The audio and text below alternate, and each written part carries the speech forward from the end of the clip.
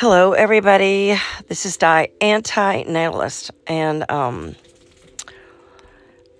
going to talk about being comfortable versus uncomfortable and the efforts that it takes in life. Hey, Carmelita. The effort that it takes in life to get comfort and to maintain comfort. So let me start off with this morning. And there's something wrong. I had something wrong with my ear, and I was lucky enough to get an appointment within 2 days to a specialist.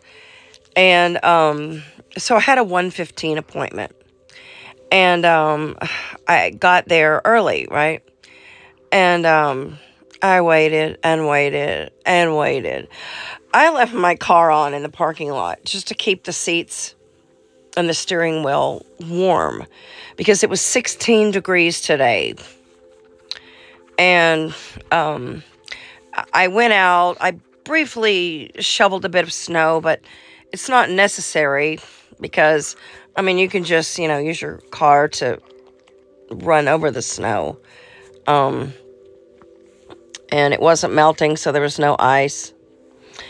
And so I shoveled a bit, just the path to my car, and I walked several dogs, 4 dogs, and they loved it.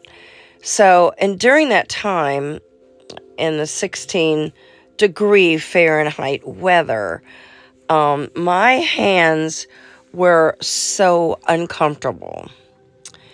And, I got a million gloves. They're in the house somewhere. I just, I didn't have them, didn't put them on. And gloves are just a pain in the butt, and they're hard to keep together.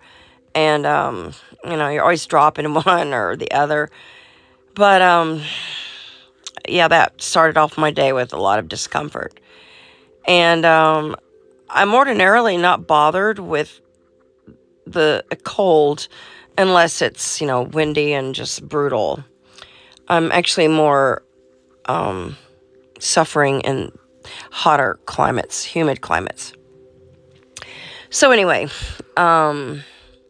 so I was at this doctor's office, and there was only one doctor in there today, and the 1:15 appointment took 1 hour and 40 minutes of wait time. Now, I'm pretty sure that they overbooked appointments just to ensure that, with cancellations and no-shows that, they were able to fill up spots. Because if somebody doesn't show up, then that's time that a doctor could be seeing a patient and treating somebody. Because, they have 8 or 9 hours a day that they work, and those spots are limited, and those spots are priceless. So anyway, yeah, so I had left my car on for at least an hour, and then at that time I went outside and turned it off. And then, I was seen for my appointment, which was a quick fix. It just nothing was really wrong. But, at my age, when you go to the doctor, the doctors that I see pertain to older people. I mean, I'm way past those reproductive years doctors. I don't have, juvenile problems. And in the waiting room, there's, 75-year-old and 80-something-year-old people. So, over 60, the climate is very different for medical care. And it seems like there's always something wrong. I mean, it seems like you trade in your youthful problems, and you trade in your middle-age problems for a new set of problems regarding senior years, declining years, the no going back years. And that defines my age group, the no going back. And, the stages of grief, and I want to go through that. DABMA. D stands for disbelief. I think I forgot what A was. I might have to write it down below. DABMA. Okay. Oh no. Disbelief, anger, bargaining, mourning, and acceptance. So I was a psychology major. That's what my degree was in. And I also minored in sociology and anthropology, which were very, very interesting to me. And I love human nature. I love just analyzing things. So I guess that's where I come from in my scope of this philosophy. I love to dissect things and attribute reasons and labels, if you will, to things. It helps me understand this world. And anyway, with these senior years that I've entered, it seems like I've been bargaining a lot lately. Like, these thoughts just go through my head, and I'll bargain with myself like, well, I really wish I was 10 years younger. Or, I really wish I didn't have these gray streaks in my hair anymore. Or, like these lines on my face. Like, I just wish I felt and looked the way I did like at 58 and not 62.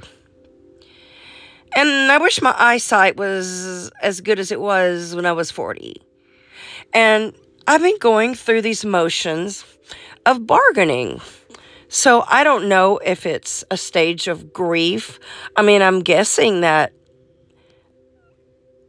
declining in years and aging is a process of loss, grief, mourning, and acceptance. I'm pretty much accepting all the bad stuff because,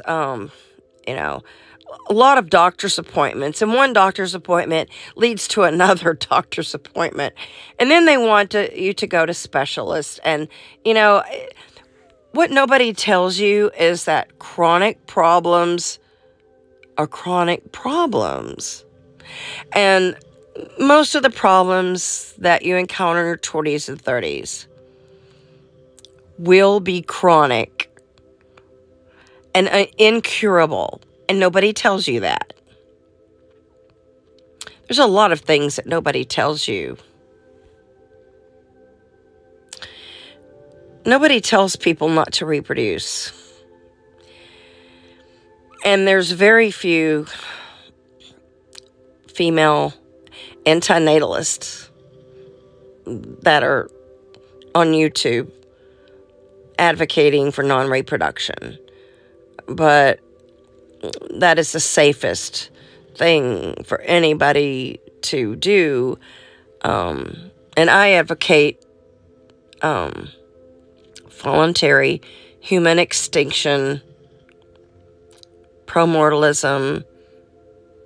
I'm a right to die advocate.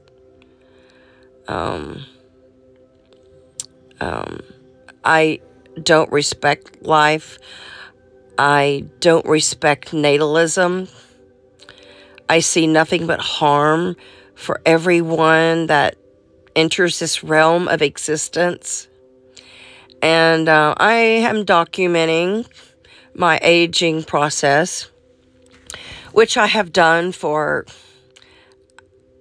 I would say, almost 9 years now. One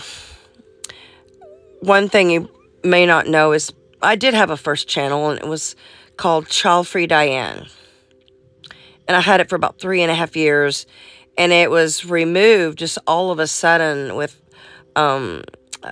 just a video on a dog that I had made, and she had blackheads, and I had a technique of removing the blackheads, and I guess it just, I am still baffled as to why the channel was taken down, because I did appeal it. And so along with losing all of your subscribers, I had 2,100 subscribers on that channel.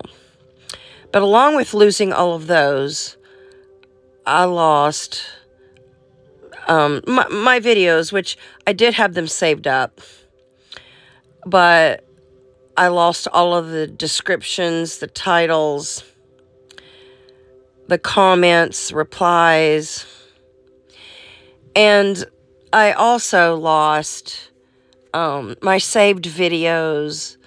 I save recipes, I save dancing videos, ballet videos, psychological, self-help type videos. So you lose all of that along with your channel. But I will never stop advocating for voluntary human extinction, antinatalism, stopping this crazy reproductivity,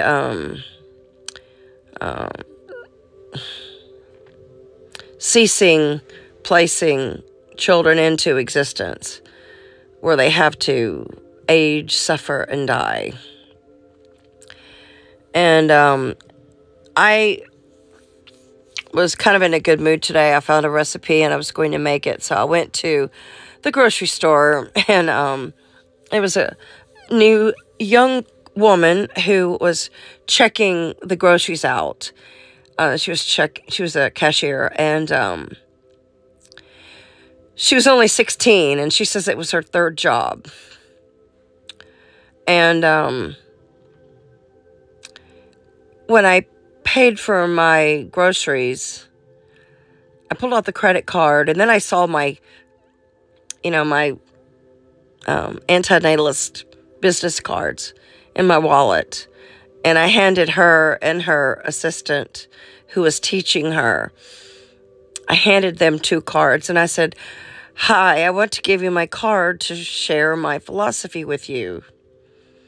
And I thought that was a pretty good way to break the ice and invite them to read my card. So I'm kind of interested in, what they thought about that. I usually don't give a lot of cards out, even though I ordered a lot when I was in Mumbai. I got some really nice business cards made, and they're like plastic. They're like a really thin plastic coating, and they don't get, they won't tear, and they're waterproof, and they're very, very thin. I mean, like a sliver, so much thinner than paper, but they're more durable. And I wanted a card that would last because, paper gets wet, paper tears, and is very vulnerable to the elements. So, yeah, I have handed a couple of cards out to young men who were sitting at a table in a pizza restaurant, and I just placed 4 cards in front of the young boys. But I'm probably going to get a lot more assertive with doing that, because it is a passive way to, advertise antinatalism. And why not? I mean, I figure I should just go for broke. Somebody in my town called me a local celebrity because I'm very outspoken and I'm very visible. And I don't hide anything. I'm very transparent with my beliefs and with, spreading the truth and bearing witness for the truth. And that was my calling to fight for the unborn and protect them from being born. So I'm about to wrap this video up, and I started off talking about how hard it is to maintain comfort.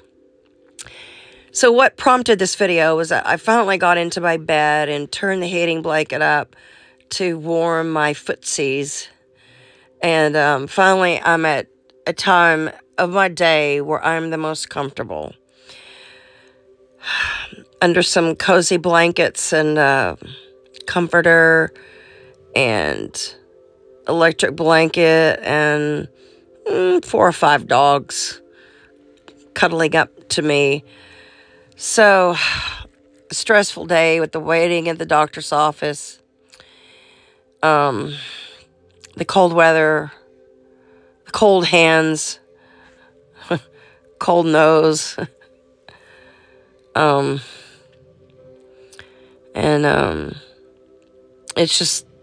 It's too hard to maintain comfort in this life, even for the most privileged among us, and Americans are privileged.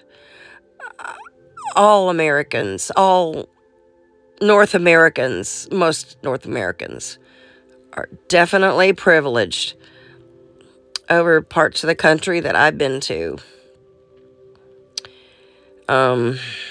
We have a lot of things at our fingertips. Most countries will never have. And America and Canada are affluent. Even Mexico is doing pretty well compared to some of the places that I've been. But there's just so many discomforts in life. And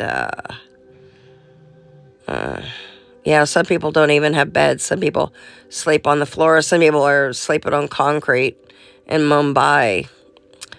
In the middle of traffic, at all hours, maybe even a piece of cardboard on the bottom, sleeping in their clothes. No assistance over there, no welfare, nothing over there. But life is just too hard for everybody, and there's no point in continuing the human race because we are sacrificing young people to carry on tradition, to carry on family names, to carry on humanity. And it's cruel. It's cruel to sacrifice their lives in order to pass on human DNA. So, I don't know if I'm effective in my videos. I do hope that I garner the attention of natalists or young people before they have reproduced. I hope it's not just other antinatalists who are watching my channel. I hope that I appeal to people who can be a catalyst in stopping future births and stopping reproduction, stopping all the harm. So thanks for watching for almost 20 minutes, and please jot your reply, your comments below, and please support my channel. In the description, I always put, sometimes I put, a PayPal address for you to send a donation to help me out. Thank you.